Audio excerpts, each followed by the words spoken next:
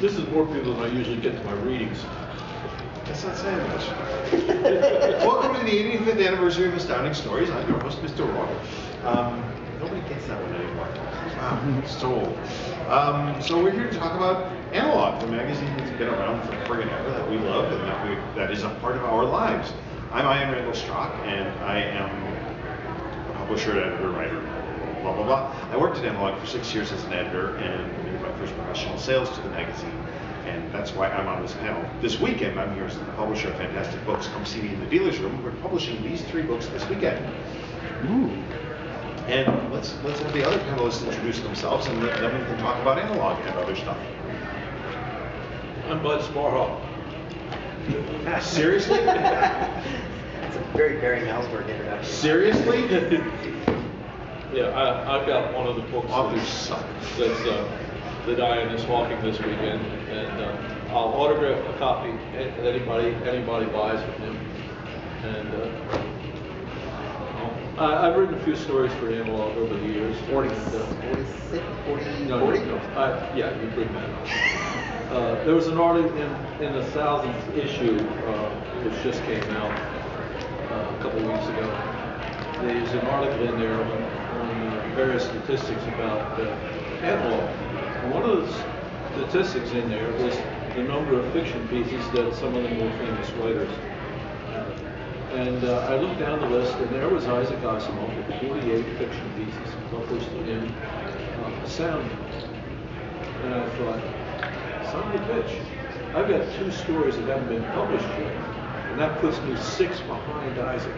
So I get 6 more story sales, 7 more, and I will have beaten Isaac Asimov. Provided I live long enough. See, I compared myself to Isaac because his last story was in the September '91 issue, and my first was in the September '92 issue. That was the year I had my first one after I got back to writing again. This brand new author, Bud Sparhawk. Oh God, you're going to tell that story? Well, first we should let. I'm sorry. Yeah, I stopped. Yeah, I'm Jamie Todd Rubin. Left my thing upstairs. I was drafted onto this. I am a writer and blogger, and I've had 2 stories and 2 editorials in Analog. I also, for a while, wrote a column, blogging column called Vacation to the Golden Age, where I was writing about reading every issue of Analog from July 1939 through December 1950, and so I mean cover to cover too, letter columns, everything, and that was so much fun. I wish I had more time to finish it up, but so I kind of learned a lot about the history of the magazine from there. Cool. What, you're looking at me? I'm supposed to talk first? Unfortunately, while I know bits and pieces about the history, having actually worked at the magazine, my greatest knowledge of the magazine is the 6-year period when I was on the editorial staff at Analog. It was already Analog by that point. Actually, it changed names from Astounding to Analog before I was born. No, the time. Yeah, 1960. That whole year, the morphing logo. The logo morphed that whole year.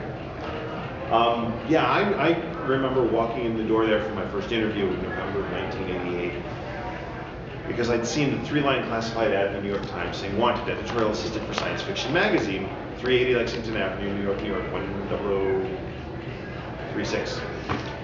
Yeah, I remember that too. And I said, I know that address. I've been sending them stories. That's either Analog or Asimov's. I need this job. And I sent them a resume, and the cover letter basically said, give me the job, give me the job, give me the job. And I made it through the first cut. And then they called me up and they said, come on in for an interview. And it turned out it was Analog and Asimov's. And I was stunned. It was both magazines. I thought, wow, this is so incredible. This is the major science fiction magazine, the entire field in 2 magazines. And they want me to work for them. And I went into the interview expecting the palatial editorial offices of Analog and Asimov's. Analog, Asimov, the magazines. And I knocked on the door, and they opened the door, and it was one room, and it was 10 feet by 20 feet. There were 5 desks, and 8 filing cabinets, and a wall of bookshelves. And that was the entire editorial office for both magazines. And the intern was not allowed to come into the office on Tuesdays because that was the day that the editors came in, and then there wouldn't have been a seat for the intern. And I looked around and I said, wait a minute, these are the two major science fiction magazines, and this is, well, there were other offices with support staff, but the editorial office, that was it. And boy, was that a letdown. But, you know, they were still Analog and Asimov's, and I sat through the interview saying, give me the job, give me the job, give me the job. And they called me back for a second interview, and then they said, if we offer you the job, are you going to promise to stay more than a year? Because both of my predecessors had left within 6 months. And I said, of course I'm going to stay more than a year. My dream job is to throw out one of you guys and take your positions here. And they gave me the job, and my second day in the office, which was the middle of January 1989, there's this loud voice singing in the hall outside of our office. And the door opens, and in walks this little old nebbish, heavy coat, big woolen hat, singing boisterously in this loud voice, in this harsh Brooklyn accent. And Sheila Williams, the managing editor of Asimov's, who was, Asimov's Analog, the same place, waits for the nebbish to get undressed, and then she says, Isaac, I want to introduce you to our new editorial assistant. This is Ian. And I look down at this little nebbish, and he looks up at me, and he says, you're not a cute little thing. So the editorial assistants, mind you, for both magazines, Analog and Asimov's, because they each had an editor, they each had a managing editor, and they shared me, and they shared the intern who couldn't be there on Tuesdays because the editors were there. I said, you're not a cute little girl. And I said, you're not a 10-foot-tall god. And what's with this voice coming out of your mouth? Because I've been reading Isaac Asimov. And he doesn't have a Brooklyn accent. And Isaac said, I'm not making up a limerick for you. And 3 months later, one of the, Tina, the managing editor at Analog, at this time it was Analog, said, an author's coming in from California next week. I said, oh wow, I'm going to meet my first author.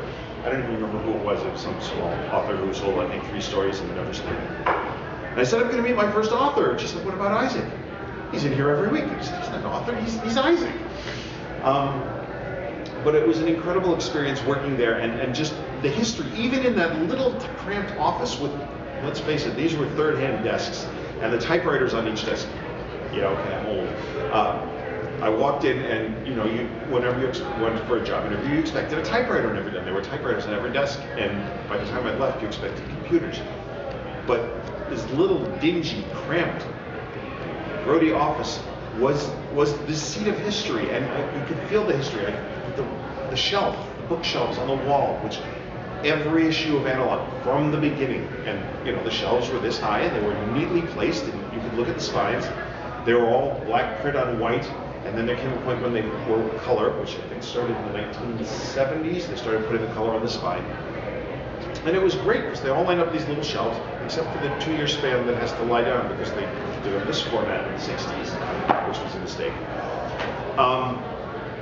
It was a wonderful experience. I felt that history. And whenever I would go to the Hugo Awards while I was there, and even after, Stan Schmidt would stand up. Of course, he would get the John Campbell Award first. Stan was the editor of Analog. And he would start by saying, I sit in John Campbell's chair, and it is my great pleasure to, and he would introduce the award and the award winner. And that obviously wasn't the chair that Campbell's tush ever touched. But even that first day walking in, you can feel the history in that office. And though we've moved, there were 4 owners while I was there, and God knows how many owners Stan had been through. There was 3. But there's just something about it. It's not physical stuff, but it's astounding. It's Analog. It's there, and it defined the field. To show you how the fortunes of the magazine are going, today, Sheila and Trevor share a desk. The editors, yeah. When I was there, the editors worked from home. They came in 1 day a week. Now the editors are down to sharing a desk. But the space is a little bit, although they share the editorial assistant amongst the 4 magazines now.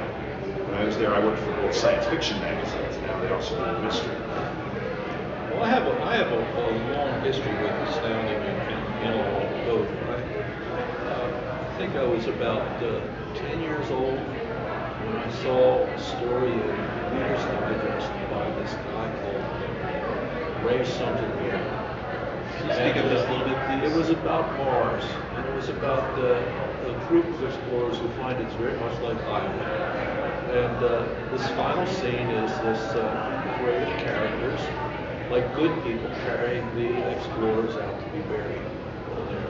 And it really affected me deeply, and I didn't know it was science fiction. About a year and a half later, I think it was Collins magazine, they had another Ray Bradbury story, What I Think. And I said, this is interesting. But I was only 10, 11, and I couldn't get the library card yet.